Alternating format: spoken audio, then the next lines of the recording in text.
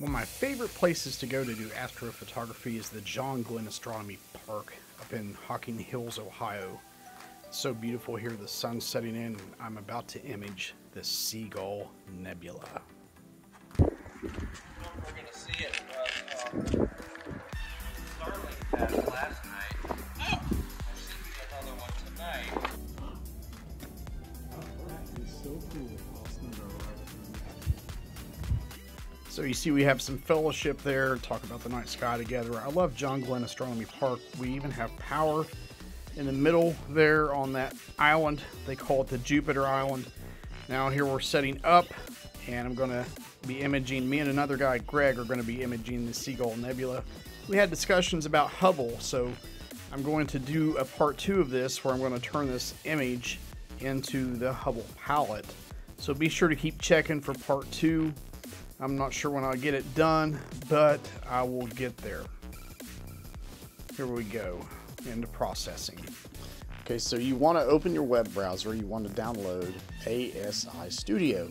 ASI Studio will run on the Mac OS. It'll run on PC as well. Of course, on the Mac OS, you can't run Deep Sky Stacker.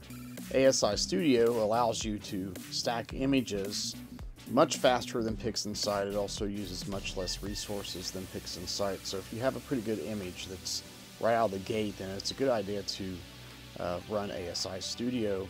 It doesn't have all the controls that Deep Sky Stacker does, but you're going to see it will produce a great image nevertheless if you've had a good imaging session. So let's download that and open it. And when you drag it over, you want to make sure that you hit replace. You want to drag both icons over, and it will install, and then we'll begin to stack our images. Of course, you have bias, flats, darks, and lights. So we'll start with the bias, go to the flats, go to the darks, go to the lights, and put all those ready to be stacked. Okay, what's really cool here is you can kind of do sort of like a blink, a really quick blink on here. Sometimes it takes a minute for the image to preview. You can go through and you can adjust the brightness, the contrast, and things like that of the images. Before stacking, you can go through the frames. You can pick out things that are in your image that you don't necessarily want. Like, for instance, I imaged this Seagull Nebula until it went into the tree line, so I can delete that frame. And it's just as simple as that, and then all you have to do after that is just stack your images. So let's do that. Here we go. Stack, and this, like I said, this will run about 5 minutes or so. So we'll come back after it's done.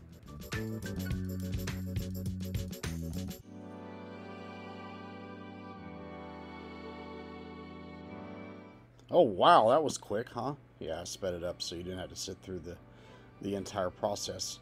But there you see it. Seagull Nebula is up now, and you can see a little histogram there at the bottom. You can adjust the brightness, you can adjust the contrast, and you can do all this before you save it. So I'll save this and then open it up into PixiInsight and begin processing.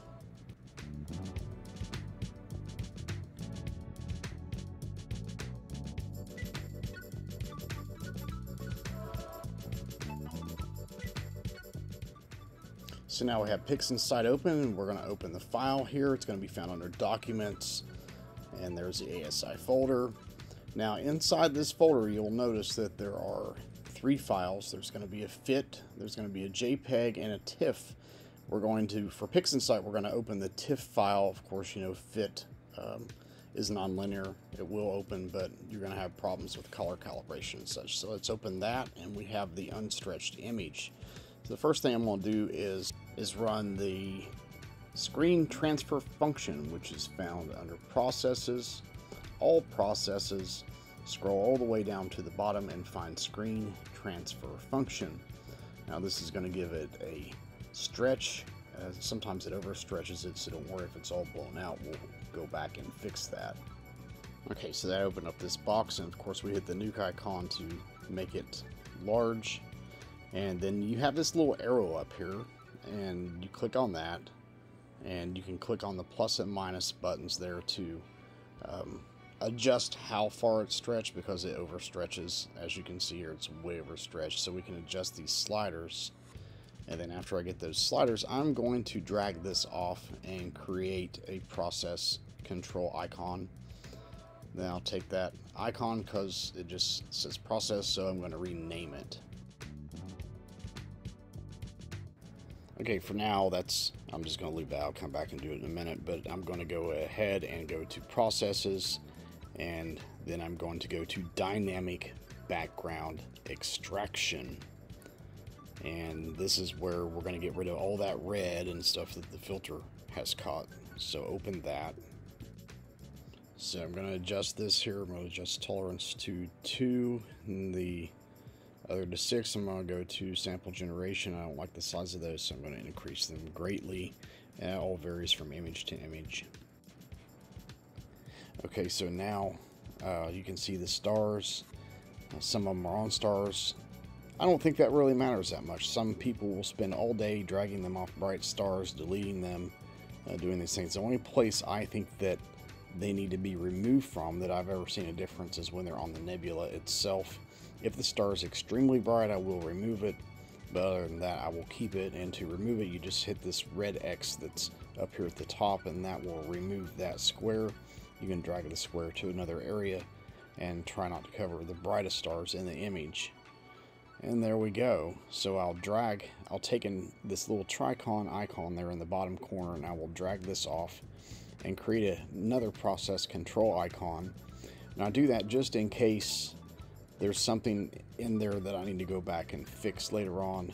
Then I don't have to set up and move my little boxes everywhere again and go through that whole process. So I can, go back and increase or decrease tolerance if I want to, and see if that makes a difference. It's a lot of playing around with, and there are no two images that are alike, so it's hard to build a straight process control for every single one of them.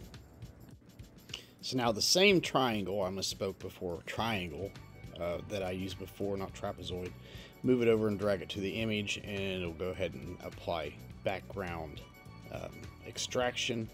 Then you have your background extracted, you have your background image. I like to create them both. I like to have that because I like to go back and look at it. I like to see what it extracted exactly. And of course I already have my stretch process control icon that I made earlier, so I can go back and re-stretch that, and then I'll take that later and continue to make adjustments while it is unstretched, so that when I do stretch it for the final time, what I see is what I get. What you see is what you get, and that's what I like to do. So here we go.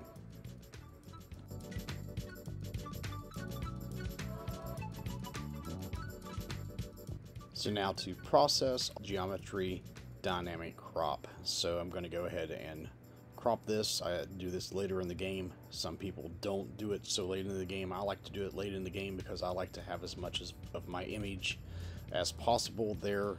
It makes it odd when you go to print. Sometimes you have to crop it anyway when you go to the print shop, and it's just a mess. So I will zoom in very close on this image, and you see that long slant there at the bottom. It's stacked kind of funny. I think that's the ASI stack program that does that. Deep Sky doesn't, but it's using as much of the image as it possibly can. It's not cropping for you. It is, on the alignment, and neither does Deep Sky, but it's going to merge all these together very quickly, so it doesn't necessarily do as great of a job. But anyway, I'm going to go around these edges real slow and very zoomed in, and just make slight adjustments as I go to ensure I have the full image.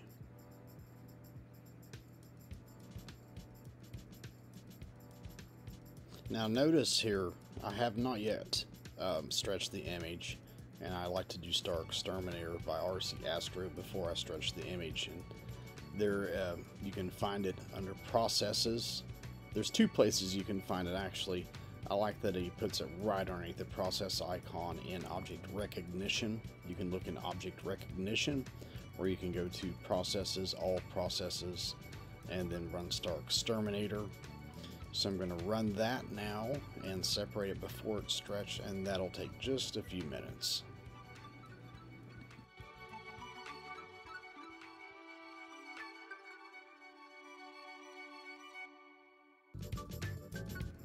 Okay, so now we have our starless image. So what I'm going to do, I like to work with more than one starless image in case I mess up. So I'm going to drag this off here and create another one. And there I have a backup copy just in case I mess something up. I'm going to rename this star clone. Of course, you can't be like me and mess up. You got to remember, when you separate words, you have to use underscores in PixiInsight. Sometimes I'll do that by mistake, but there we go. We have now two images of just stars. Alright, so I'm going to mess with the star field for a little bit. I'm going to show you the difference here. If I drag this over here and I do an auto stretch now to just the star field, and I hit the nuke icon up here, it looks absolutely crazy. It's way blown out. Wow, that'd be a lot of editing to try to correct that. So instead, I'm going to use that process icon I had. I adjusted it and create a new process icon. So I'm going to drag that over onto the star field, and it's going to match the background that I had already stretched. It's funny how it works like that, but it always seems to be nearly perfect when I do it this way.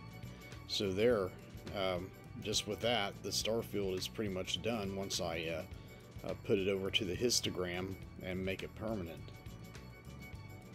So now I'm going to do pretty much the same thing with the background. I'm going to drag that over. I'm going to put it back to where you can see it, and I'm going to drag it over.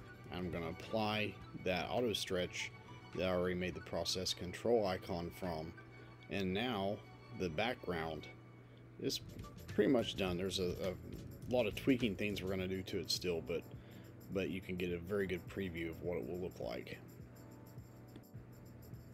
So it's time to go to work with histograms. So that's process, intensity transformations, histogram, and I'm going to go ahead and just drag this over here on the desk on the workspace rather to create a process control icon, because I'm going to be working with it pretty much here. Now, before I do that, I'm going to go to processes, noise reduction, and then I'm going to go into noise exterminator, another RC Astro tool, even before I make this image stretched.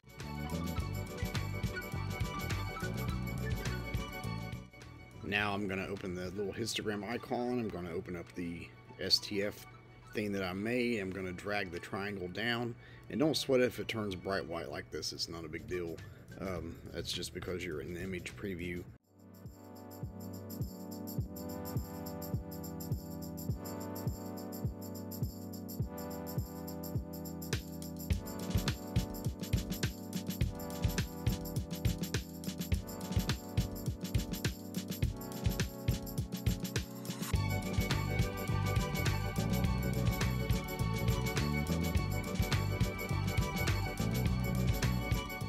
And now we have our image out of linear form, and it is now stretched.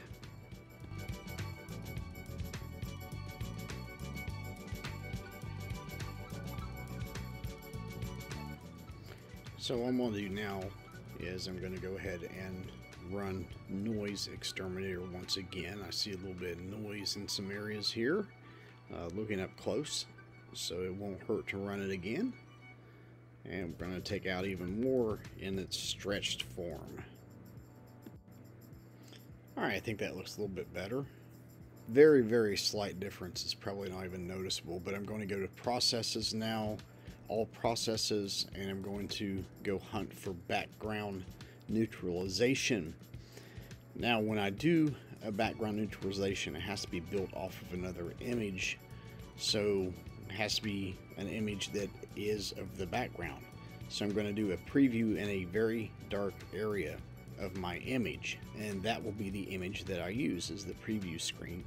I just have to select it here in and a background neutralization. So here we go. So now we just have to go over here. There's the preview. It's pretty dark. We go to this icon here to select the image, and we scroll down there and we find the preview that we have just created. Make sure it's in there, preview, load it, and then we apply the background neutralization, and it's just as easy as that.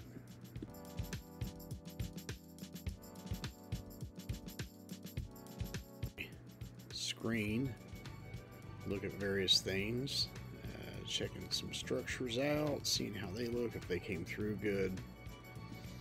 And it doesn't look too bad, but I am noticing there are some channels that could be a little darker. So I'm going to use something called Dark Structure Enhance, and we find that up under the Scripts button. So just go up and click on Scripts.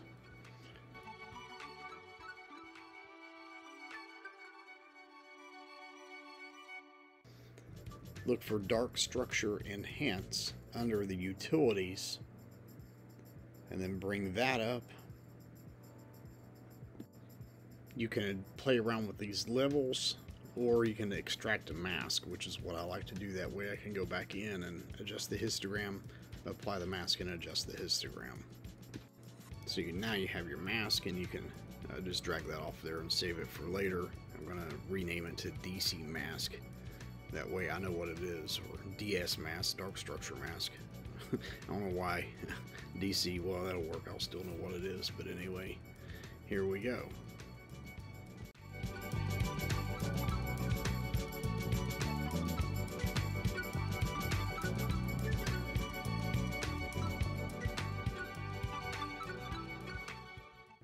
Okay, so now I'm going to go into processes. I'm going to go to down here to intensity transformations. I'm going to work on the curves, and like I said, there's no set thing.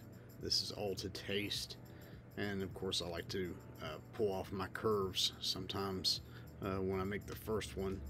That way I can go back to it if I decide to go back and later process this image again and try to do something a little different.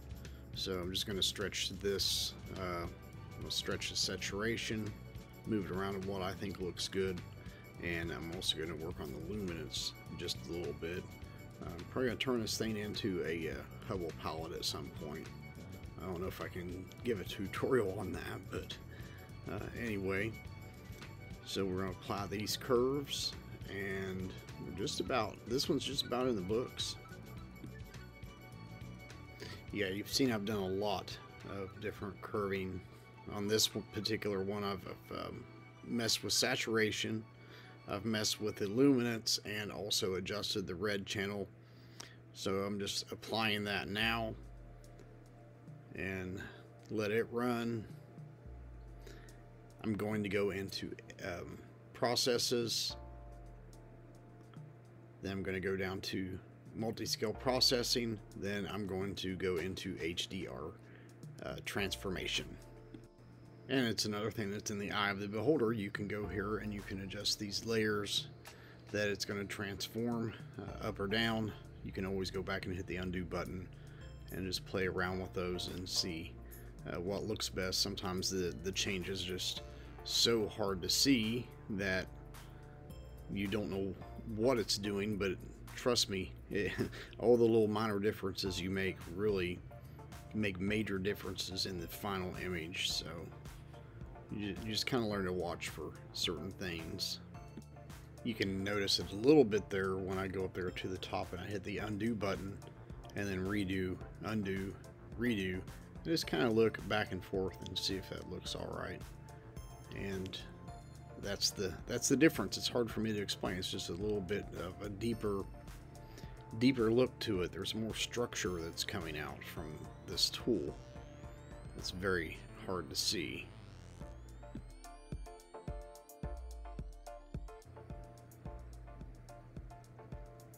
Alright, so that's probably enough playing with that. The next thing I'm going to do is I'm going to go up here to processes and scroll down to noise reduction, I'm going to go to ACDNR. Now this one you want to, of course, click over here on the lightness mask, and you want to do the preview, and you've got to kind of drag it to where it's just kind of just barely looks a little bit smoky on the preview. And that's something else. Again, you can adjust the levels, you can adjust the how sharp it gets. There's all kinds of different things you can do. It's just very subjective. One thing you might want to pay attention to is before you apply it is to unclick the preview box, which I failed to do there. But there was another process that has been ran. So for this session on just the background right now, that is processed. I'm going to save it off. Now make sure that you go to File, Save As. Make sure that you save it as a 16-bit integer, not a 32, before you transfer it to another program, which I'm about to do now. I'm going to take this over into Topaz Gigapixel, and it's just going to remove some of the noise and things like that before I combine it. And before I'm finished with this thing, I'm going to take it back over to Topaz Gigapixel once again, and I'm going to increase it. And the reason I increase the size of it, I'm going to go probably like 4 times, and that's just so I can post it on Facebook, because Facebook image compression is absolutely treacherous. It's horrible. Make sure images look bad. So anyway, here we go. I'm looking at this up. Sorry, I got a notification. Okay, so I'm looking at this in Topaz. Now I'm looking at it at 4x, just to see what kind of noise it's going to be able to take out there on the auto settings. A lot of times I'll click those auto settings off and just kind of adjust it because it looks too just too sticky, I guess, or too pixelized. Even though it's supposed to be denoising, it makes it the gradients and things just gone, which you don't want with deep space imaging. So I'm going to take this down to 1. I'm going to save it because I still have the star field to apply. So this is just going to run a little bit of denoising on it. So we'll do that, and then we're going to probably take this image over into Photoshop next, or I'll come back and work on the star field. Let this thing run and I'll make up my mind. Make up my mind for me. Okay, so I've made up my mind. I went ahead and brought it over into PixiInsight. Just look at it in PixiInsight after it was increased. But I'm going to work on the star field. I'm going to run denoise on it. I'm going to run a RC Astro noise exterminator on the star field and continue working from there, because I still have to save off the star field in order to bring it over into Photoshop once it's done. I also have to re-stretch the star field. Probably I'll move out of the sunlight here. I have to re-stretch the star field because the star field is still in linear mode. So I forgot about that, but at least I saved my auto stretch process up here, so it shouldn't be a problem to get it where it needs to be. I thought I did that already. I usually try to do that in the beginning, but for some reason, probably just thinking about making an instructional video, I forgot to put in those instructions. So yeah, anyway, let's go ahead and apply the STF auto stretch, which I already created the process icon for. Go ahead and apply it to the histogram, and somehow I deleted my histogram icon in the process as well, so I had to go back up to processes, intensity transformations, and histogram transformation. Here we go.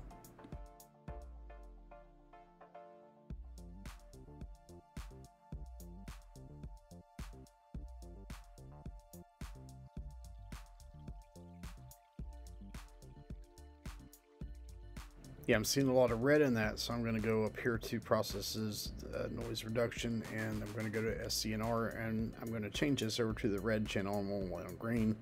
We'll take down the red channel just a little bit here.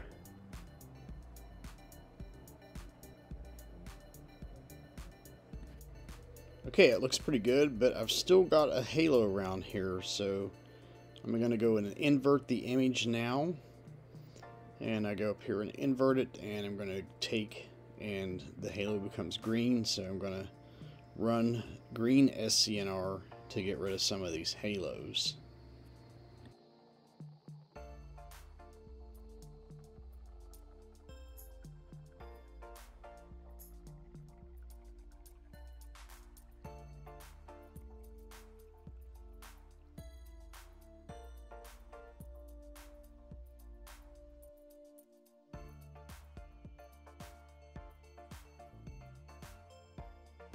You know, sometimes you got to run it, sometimes you have to run it more than once, sometimes you have to run it twice, sometimes 3 times, but it's better to go too little than too much. So you can adjust the sliders and have less taken out, and then just hit it 4 times if you want 100%, you know, make it 33%. So there you have it, and that's looking better.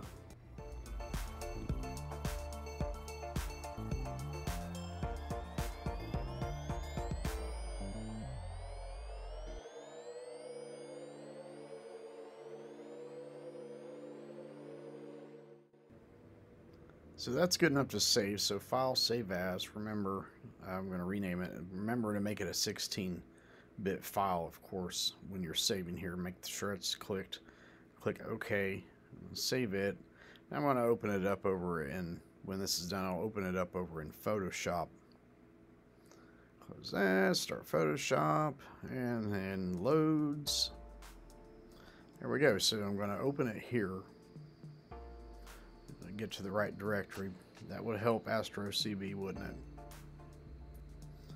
Okay, Seagull under recents, so that's convenient. So now I'll open my stars, and I'm also going to open the background image that I increased, which was the Seagull up, and I'll open my star image, bring those both in there together, and here's where I'm about to do a whole bunch more audits. There's the stars, there's the Seagull. Stars, Seagull. Look pretty good together already, but I'm going to work on Seagull first in camera raw mode. First I'm going to work on the haze and see what I can do there. I like camera raw mode because it has the sliders that you can instantly see what's going on. You just kind of play with each of these sliders and find a good balance in there that you like. And then once that's done, you'll be able to drop it to hit OK, and then you'll have camera raw mode. You can either put it in there as a layer, or you can just duplicate your image. Me, I don't like working with layers because I'm not very good at it. So most of the time, I'll just duplicate the image and then come back and make more adjustments in camera raw mode. Here I'm looking at the head here to see about the detail. So I'm going to increase the texture, which is going to increase details. I crank it way up, and I'm going to also look at the clarity. Now you gotta watch the clarity, because with the clarity, a lot of times you'll introduce more noise. So that looks pretty good. Check that with the dehazing up close. See if I can find something I like. There we go. So I'll just keep playing around with these sliders for a little while, and then I'm going to come back and I'm going to work on the stars as well. I might even take this back over into PixiInsight once again. We'll just have to see.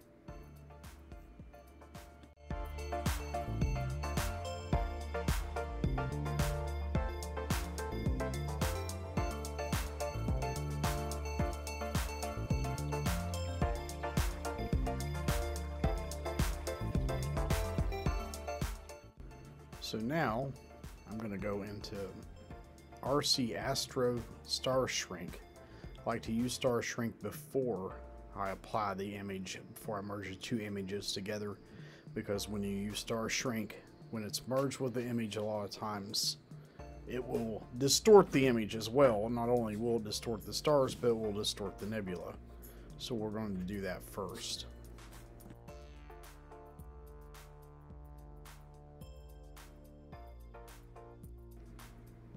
Okay, so Star Shrink did a pretty good job. Now back to the background image, we're going to apply the star image.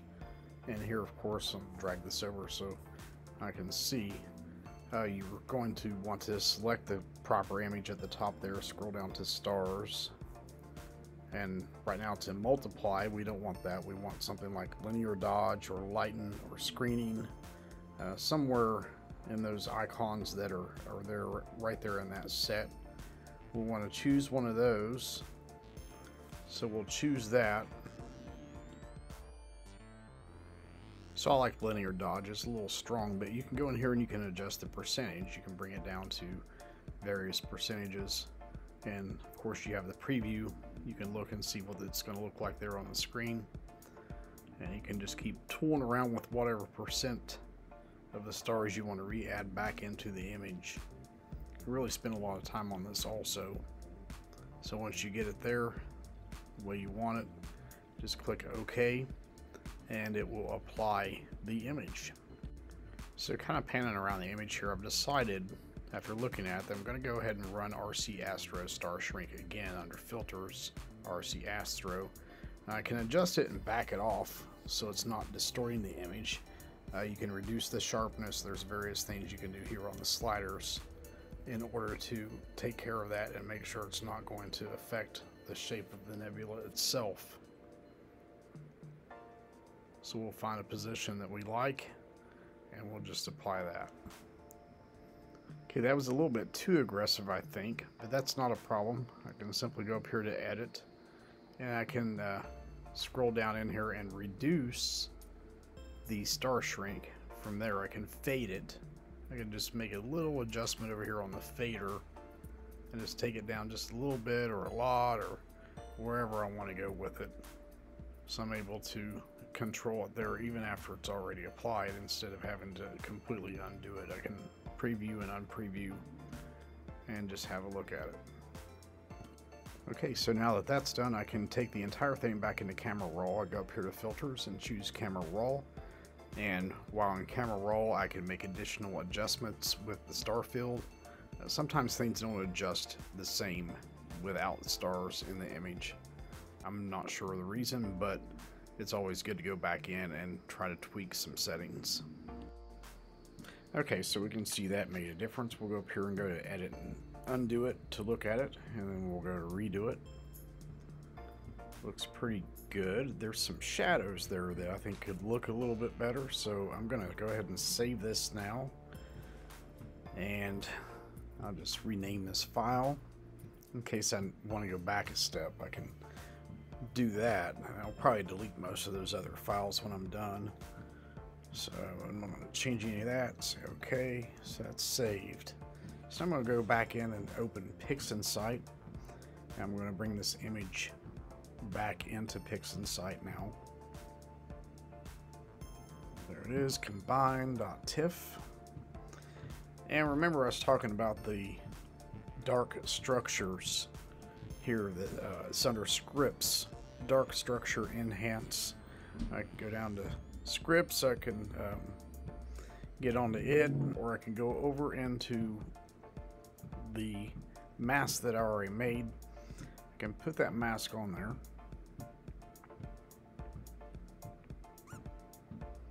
Just minimize that. I don't want to accidentally close it, then I won't have it anymore. So that's minimized. I'm going to make sure I don't see the mask. So I'm going to go to show mask and make it disappear. Adjust the histogram. Reset it there. And I'll play around with it and look at those darker structures within. Okay, so that all looks good. I'll go ahead and apply that now. Close that out. Close out the preview. And it's come. Make it a little bigger and take a closer look at it here. Yeah, it looks good. So I can hit the undo and redo button and just kind of look and see what it did. And undo and redo. And you can see just barely the structures popping out a little bit. So I'm going to save this off now. Save as, and I'm going to save it as, what's the next thing I'm going to do? Logo. So I'll just save it as like Seagull logo, because I'm going to take it into Lightroom now to do my logo. I know you can do it in preview as well, but I just kind of like to do it in Lightroom. Make sure it's 16-bit, and then click OK, and we'll save it, and then we'll go open Lightroom. So here in Lightroom, I've got to add the photo. You see I worked on Orion last, a few sunsets. So add photos, and it's probably going to go to the sunset directory, yeah. And we're going to go back to the right directory here in the Seagull, and I'm going to add the logo.tiff. There we are. Yep, looks good. Look at what auto does, it just kind of runs it. I don't like using Lightroom at all with the sliders and things to edit it. There's a few things in here just like Camera Raw, but it's just no good. So I'm going to export this, and I'm going to do this because I already have my logo in here. I think my logo is a bit subdued and in the wrong place, so I don't see it here, so I have to, yeah, and I use copyright at Astro CB. So I'm going to turn up the opacity of my logo so I can see it again, and then I can adjust where the logo is on the screen. I'll move it over here to the right side, and it's always a good idea in case you have to crop or framing, things like that, to move. Don't put your logo right in the corner. It's probably actually too low there, but it's okay because I'm just using this one to post on Facebook. Okay, now so I'll export that. Export, I'm going to export as a TIFF file. If I go original plus settings, I will lose the logo, so I can't do that. I'm going to have to go to TIFF, and that keeps the logo. And let's rename it to something I can understand. This is going to go next into Topaz AI, so I'm going to rename it so I know what my next step is in case something interrupts me and I have to come back, because there's a lot of interruptions around here. This video has been forever because I've had to stop and resume a few times. So we'll save it there under Seagull and export. So I'll wait on that to export, and then the next thing I'll do is open Gigapixel. It's going to make it nice and big. We're going to resize it. We're going to up the resolution of it because Facebook compression is such that it looks horrible. So I'm going to go through Topaz, and it comes in here with these automatic settings. I like to look a lot of times down here at the logo, because even though I've just done the logo and it's just a font, it is still, you can look at the logo and you can still see pixels, that it's just pixelized, like crazy pixelized. If you really zoom in there and do your pixel peep at it, you look there's pixels around there. They're little square blocks. Topaz, see there, it'll take all of that out. If I hold down and click, it's before it's applied, and then releases what the filter will look like, or the Topaz Gigapixel will do.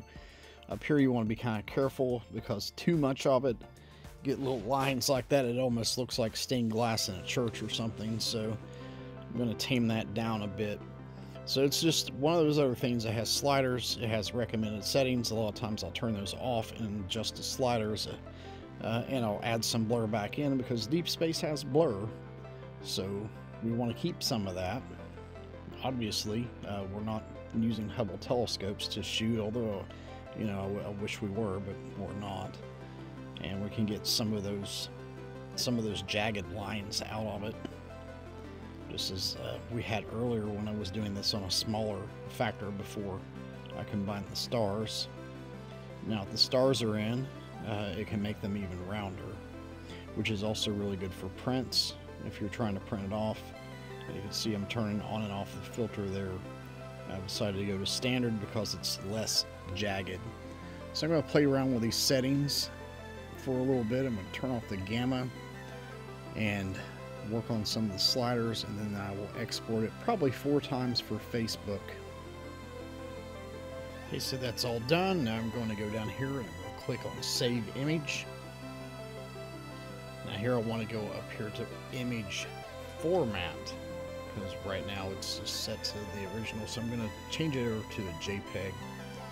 I'm going to change the name so I know what it is. It's going to just have to type for Facebook because it already had Seagull in there. So like that. And I just hit save, and this process takes a few minutes, so I'll just speed this up real quick. Okay, so as soon as this gets done processing, it's ready for posting online because it'll be higher resolution, so you won't be subject to that. I'm just opening Finder and searching for it now. Seagull to Facebook. For some reason, when I'm in here, I cannot export it directly from the Mac, so I'm going to then airdrop it to myself. So I hit that little share icon that's up here at the top, and it gives me an option to airdrop. And I'll wait. I've got to unlock my phone. So there it is. And I'll just click on myself and hit export. Now, next part of the video, I'm going to come in. Here's my daughter's phone. I'm going to come in and I'm going to do Hubble Palette on the same image. But I'm going to end this for now because this has ran very long. So I hope it was helpful. Until next time.